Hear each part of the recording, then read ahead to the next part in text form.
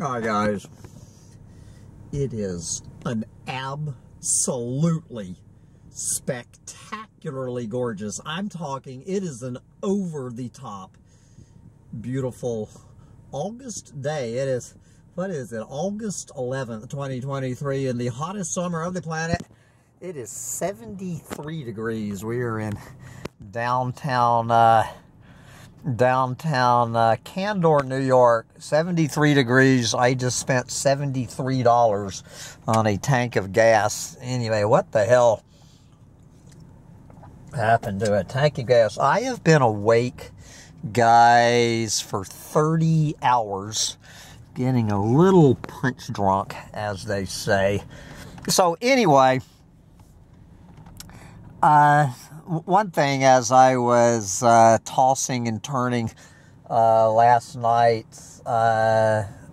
going through my comments to Andy the gardener's takedown of these, anybody, of course, what he would say is a clueless moron believing in UFOs or space aliens. So anyway, what came from that is during that rant, and I'm not going to talk about me being abducted by space aliens for 22 years. That is not going to be the subject of this rant. The subject of this rant is, and it's not a rant, it's just a story. I know that I have told this story at least once. I think I have told it twice, maybe 3 times. But once again, since Andy the gardener and several others of you are acting like you've never heard me tell the story about when I lived in a haunted house in Cottage Grove, Oregon, which is like 20 miles south of Eugene, Oregon. When I lived in a haunted house for, I was in that house for 2 years for, when was I in that house? I think 1992 and 1993. But anyway, this is a long story, and I notice my brand new batteries keep conking out. So if this battery conks out, I guess I'll just come back with part 2. Hopefully I can get this in. So anyway, I bought this rundown dump in 1992. The place was called the Old Gypsy House. As this all the locals referred to it as the Old Gypsy House. It had been on the market for 4 years. 4 years, this place. It was a 1,700 square foot farmhouse on 5 acres with 700 feet of Willamette River frontage. 4 years at $33,000. So a sucker's born every minute. So I take on the challenge of buying the Old Gypsy House, and I immediately rechristened the Old Gypsy House into Chateau Fiasco on Achenbach Acres. Chateau Fiasco on Achenbach Acres, where I had my big, beautiful organic garden and cornfield and all that. So anyway, this house, according to the local historian, you know, the old ladies, and apparently this house, to the best of people's knowledge, was built in 1882. This old wood frame farmhouse. It used to sit up on the hillside. It was in 2 pieces. There was a 2-story half and then a 1-story half with like a seam in the middle. Somewhere along the way, they literally went up and basically sawed this 1,700 square foot house in half, dragged it down the hill, and set it up right down beside the road. It was on Highway 99, actually in Saginaw, Oregon. You can find this place on Google Earth. It's not that hard to find the house I'm talking about on Highway 99, about a mile south of Saginaw, Oregon, on the west side of the road. So anyway, I take on the challenge of Chateau Fiasco, move in there, and get to work. And this is my story, and I'm sticking to it. So when I first moved in, I was having a problem with bees in my well house back behind the house. That I had a bunch of honeybees back there. They were not happy with me back there in the well house. So I called the local beekeeper to come catch the bees and put them in a hive. You know what I'm saying? So the beekeeper comes out there, this tough-looking redneck. He comes driving up. I've been in this house like 2 days. And he pulls up in the driveway, and he won't even turn his engine off. He won't get out of the truck. He will not turn his engine off. So I go out there and go, "What the fuck, dude?" And he says to me, "Please tell me you did not buy this house." And I said, "Yeah, you're looking, I'm sure I made some self-effacing remark about a fool being born every minute." And he goes, "If I had known what house this was, I never would have driven up here." And I'm thinking, oh boy. I said, "Dude, I don't know what's going on." I said, "What is your problem with this house?" And he said sometime years before, he had been called out to that house, to the old gypsy house, to get some bees out of the attic. There is this very steep, narrow, spooky stairwell that led up to the attic. So he goes up there to get the bees out of the attic. He said, he goes, "I opened that attic door," and he goes, something hit me. Something hit me full in the chest, knocked me backwards. I almost broke both my legs getting down those stairs and out of that house. He goes, "That is the most evil presence I have ever felt in my life." And he was telling me that I was in for a load of shit, and he won't even get out of his truck. And I'm saying, dude, and I'm rolling my eyes. I'm giving him, no doubt, the Andy the Gardener. I'm talking to a blathering idiot, thinking that some fucking monster in the attic knocked him down the stairs. And I said, "Dude, the fucking bees are not even in the house. They're in the well house. You don't even need to go in the house." I said, "Come on, brother, please."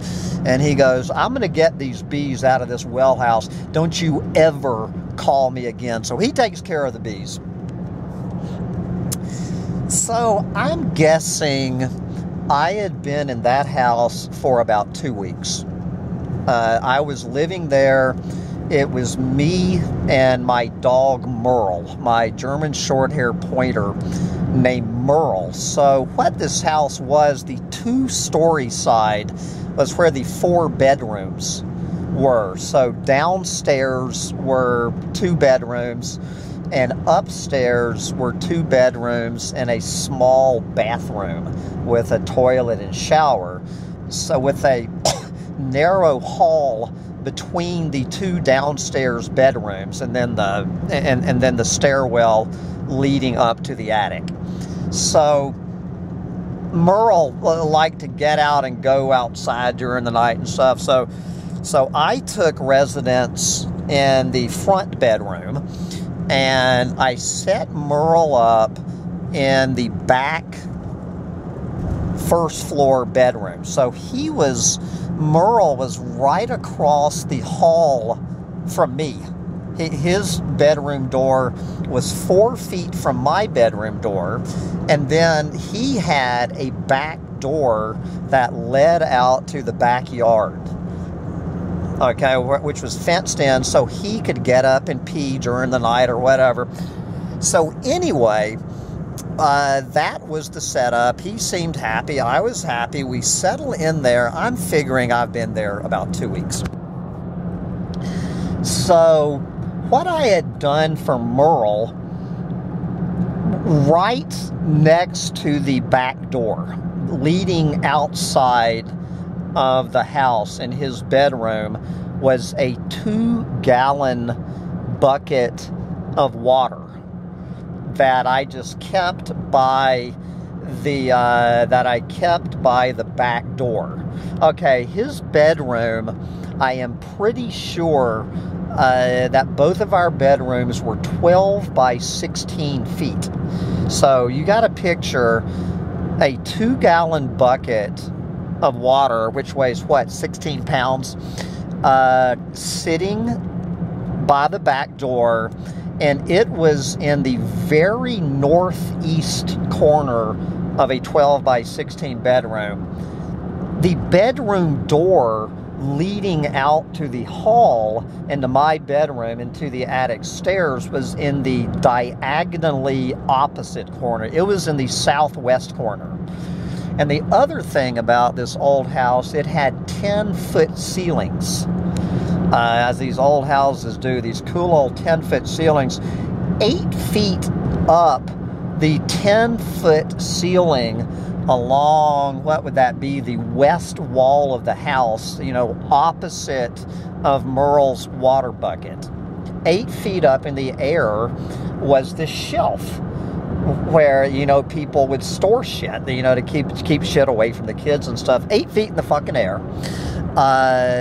Whatever a squared plus b squared equals c squared, however many feet from one corner, the diagonally farthest corner, 8 feet up in the air, was the shelf. Okay, so I'm hoping you're picturing this. Obviously, it would help if I could diagram this. I probably should have done this, you know, drawing this out for you. So I go to bed one night. You know, I get Merle all set up for the night. He had an old couch that he slept on. So Merle, I settle Merle in for the night.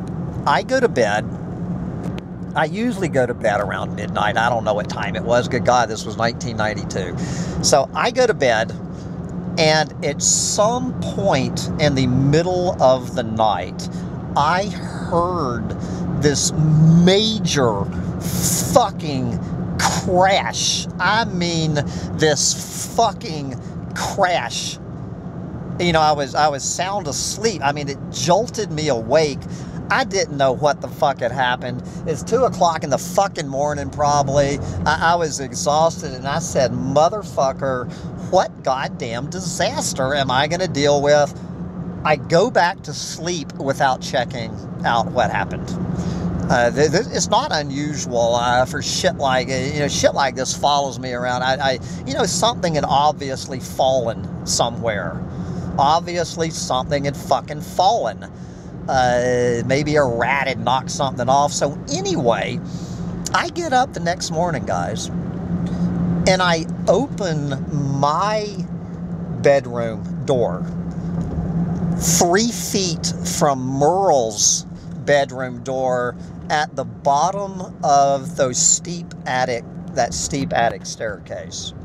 So you follow me, and I open up the fucking door,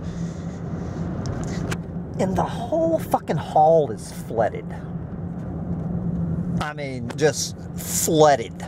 And I went, motherfucker, because there was this upstairs bathroom and Chateau Fiasco that I had, you know, I had just turned the plumbing back on, and I said, motherfucker, this has something to do with that noise I heard. And I didn't know what the fuck, but the shower, the fucking toilet, obviously the plumbing in that upstairs bathroom was fucked, and I was getting ready to deal with some Class A horse shit. And I went, motherfucker. So I reached, you know, to go check in with Merle. I open his bedroom door, right across from mine. And the door pulls out towards me.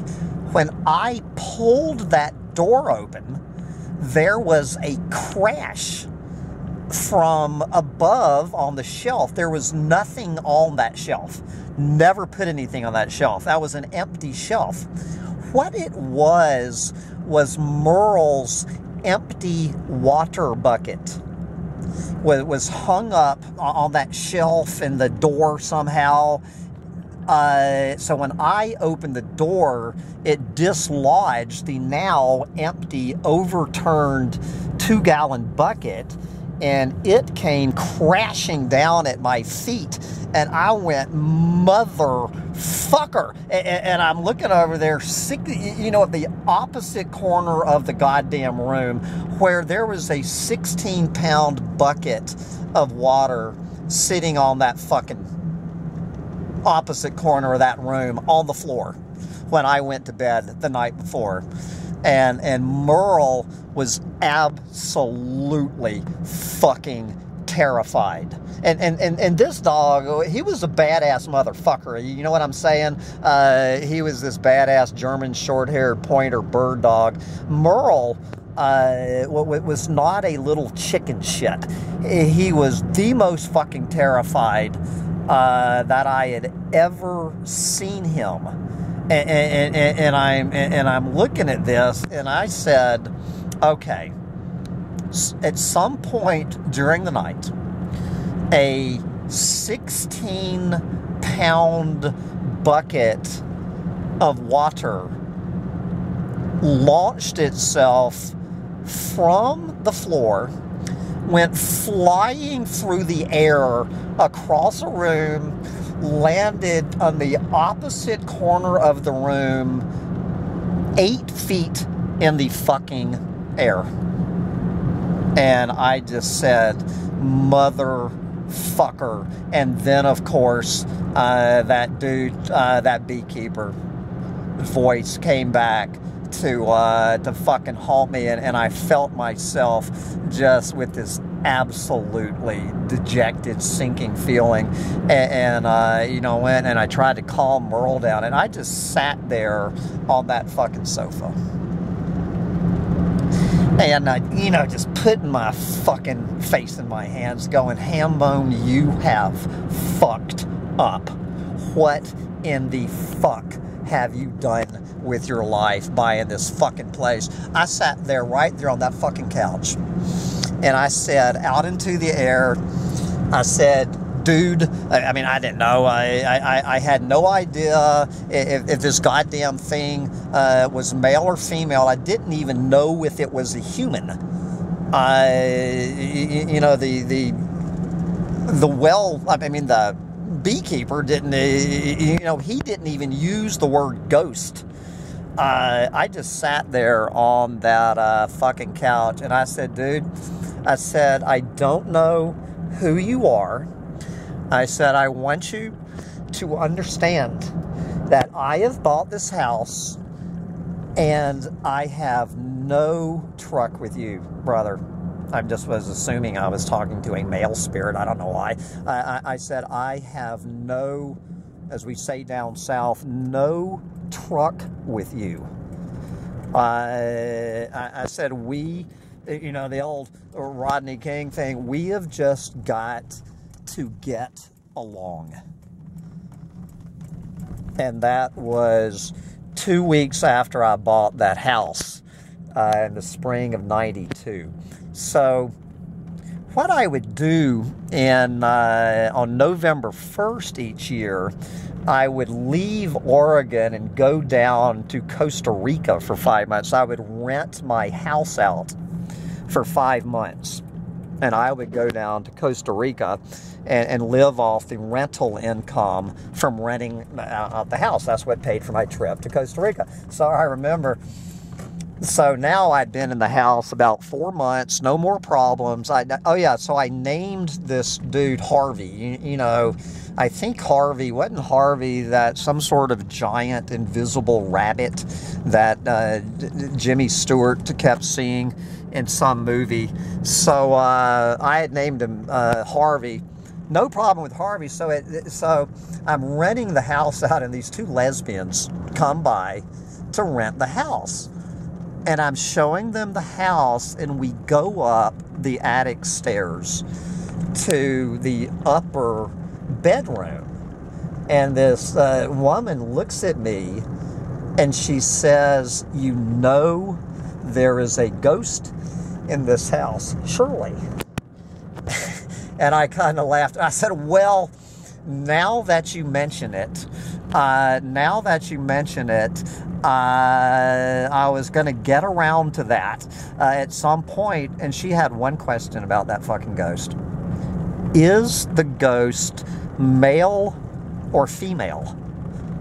And I said, "Lady, I don't even know if it is a ghost. I don't know if it's a human, if it's male, female, or what it is." So what it was is what's called a poltergeist. If you look up, it wasn't even a ghost.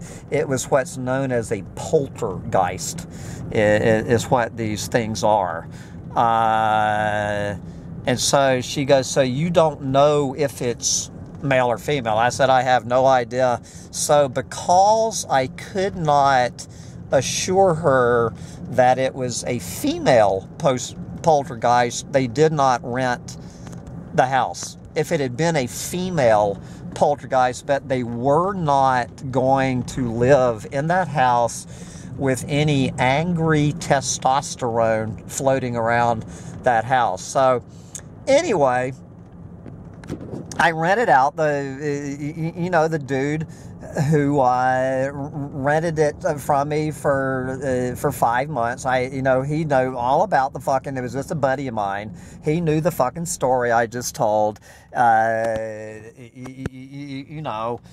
He just, like everybody else, just looked at me and rolled their eyes like Hambone is a fucking lunatic, and he never heard from the goddamn ghost that winter for 5 months. So I come back in May of '93, and I spend the next summer.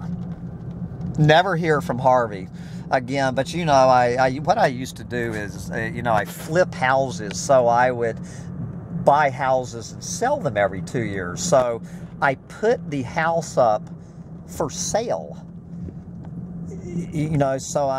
to avoid capital gains taxes, and I made a pile of money on the fucking place. So who I sell this house to, guys, is this badass fucking Mormon. This Mormon. I mean, this dude, this arrogant prick. Mormon with his big old monster truck, with his gun racks, with his rifles in the back of his truck and shit. I never knew where his wife was never mentioned. So he had these two little girls, obviously the lights of his life. They were cute little girls. That he had these two little girls, and obviously he had sole custody. It was none of my business. He never mentioned what happened to this little girl's mother. So when I sold him that house, I was a realtor working at Better Homes and Gardens real estate. So I am what's called king of disclosure. That I disclose everything about this house. So obviously Chateau Fiasco was being sold in as-is condition. Well, this guy was some sort of contractor, home remodeler anyway, so he was looking for a Chateau Fiasco. So obviously he was buying the house in as-is condition, but I made an entirely separate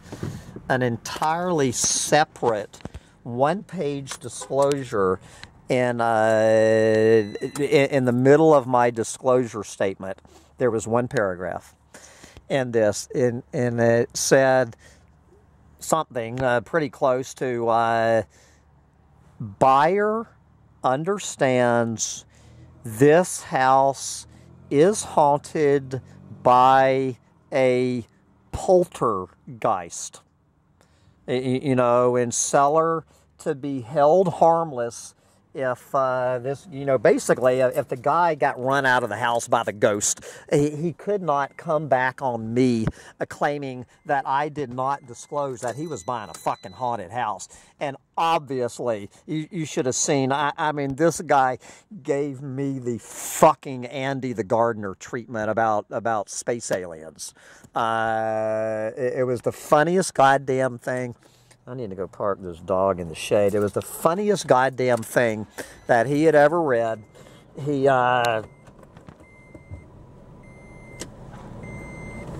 and obviously he had no problem signing it because there were no such thing in his reality as poltergeist or haunted houses.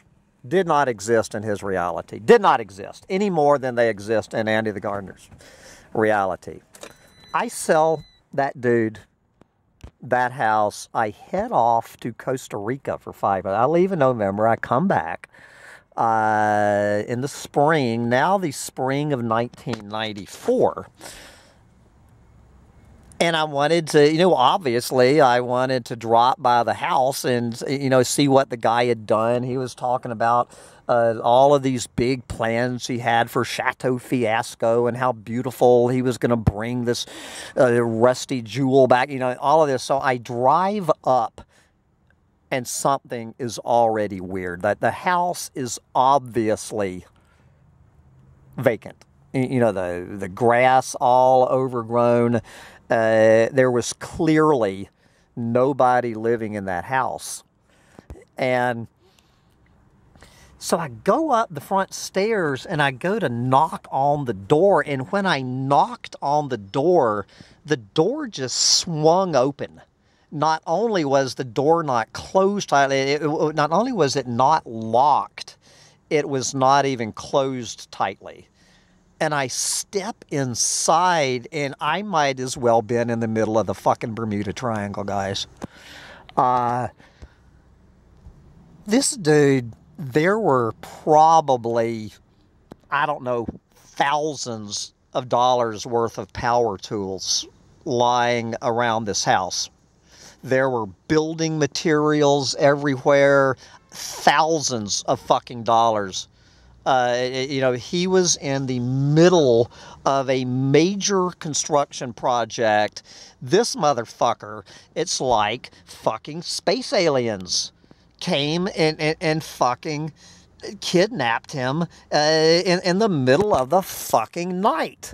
And I'm thinking, what the fuck is going on here? I mean, it was spooky. I know what these Bermuda Triangle people feel like going on to these ghost ships where the fucking dinner is on the table. You know, whoever was in that house, they left in a serious fucking hurry. So, obviously, I have to go next door and talk to my buddy Jerry at the cabinet shop next door. So I walk up and Jerry comes out of his fucking door, just kind of smiling and shaking his head, and hadn't seen the man in 5 months. We had had no communication in 5 months, and I walk up to him and I said, "Okay, brother, give me the fucking story." And he goes, "Hambone, you know the story. Harvey."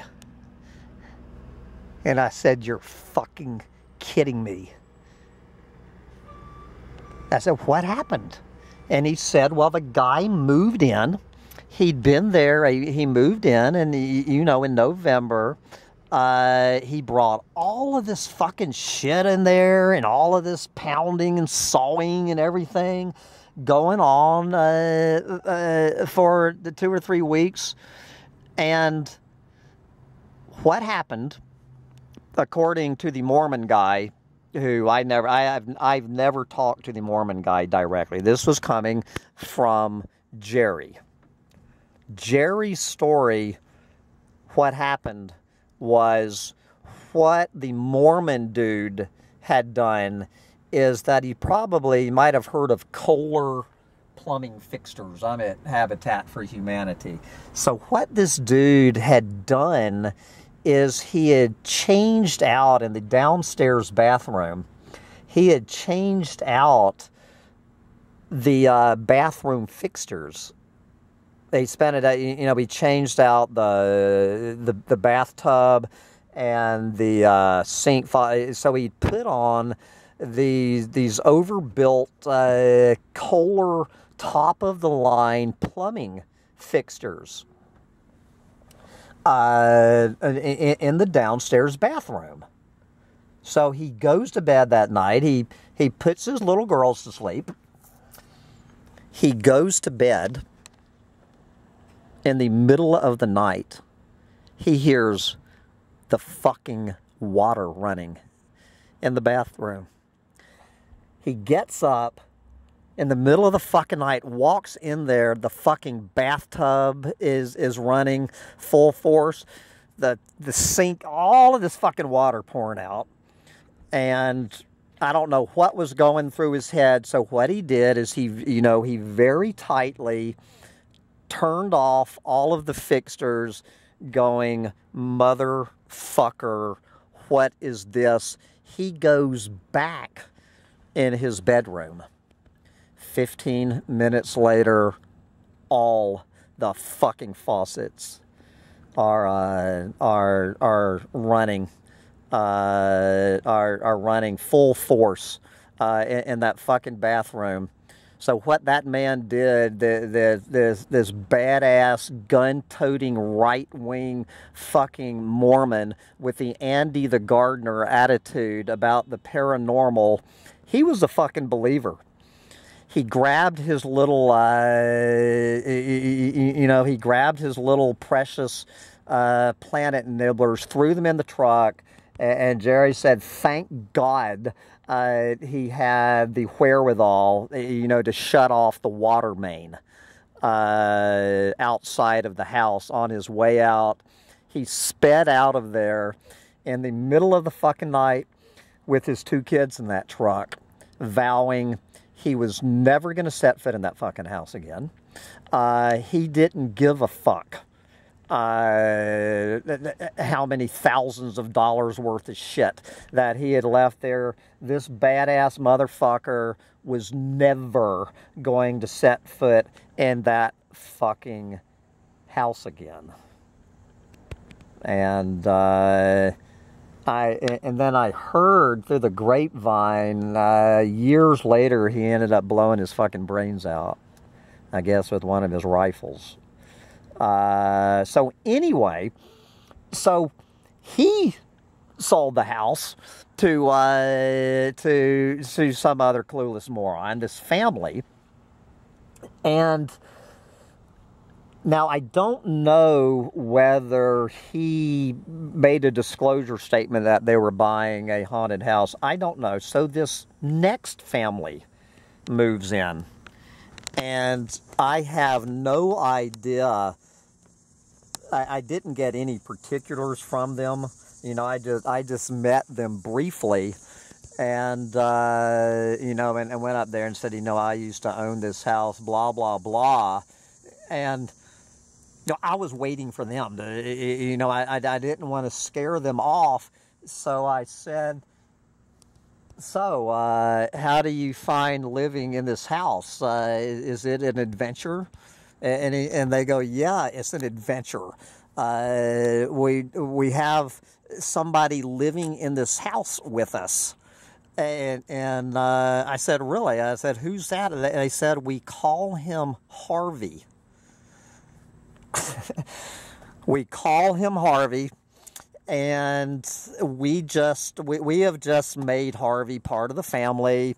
We've told Harvey, apparently they had the same conversation with Harvey that I had with Harvey, and they said, fuck it, they're not getting run out of that house by that ghost, and they just made him part of the fucking family. And that was, good Lord, about 10 years ago.